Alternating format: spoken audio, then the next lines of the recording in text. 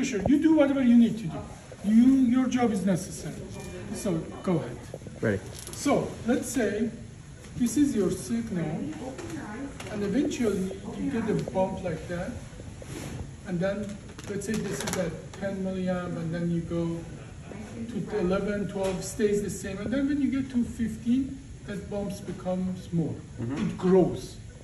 Whenever it grows, then you have a signal. But why do you get that bump, that persistence? You go like to 8, that bump goes away, but you go to 10, that stays there, but stays there until 15, 17.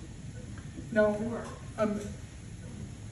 regularly, we say that if you have anything below 8, you look at it, anything below 6, you have contact, anything above 8, usually you're okay. Yeah, 8 to 10.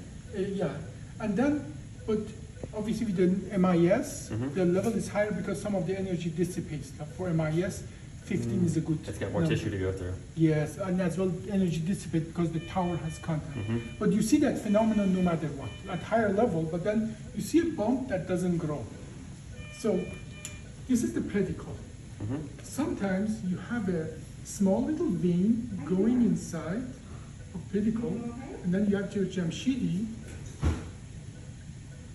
A vein, a vessel has electrolyte inside, act like a wire. So it's like but shunting. the diameter, yeah, shunting. It has a diameter. That diameter can just carry so much energy. So you get the energy, and here's the nerve root. But then when you go higher, the capacity of this to carry electricity doesn't really grow. Right. Okay, so that little bump is coming from the vein. Conductivity of the vessel that's there.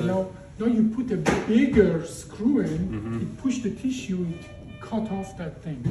That's why you get signal at 15 with the Jamshidi, where conduct through that vein, but when you put the big screw in that push the tissue out, then you practice the bone material push out, completely closes the path, then you don't get any signal.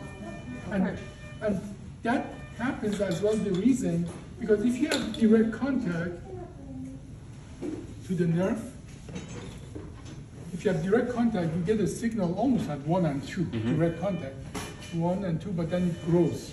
Every milliamp it grows to a point that then all the fibers are activated, then you don't grow anymore. Yeah.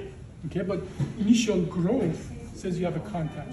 If you get that but you don't grow, meaning that that contact is limited by something between that has limits that transfer of the energy. And that something is usually either a small little fracture in the bone or breach, small breach, a holder, or this vein or vessel that it limits that. But then bigger screw closes them both, and then the signal goes away. Yeah. Thank you.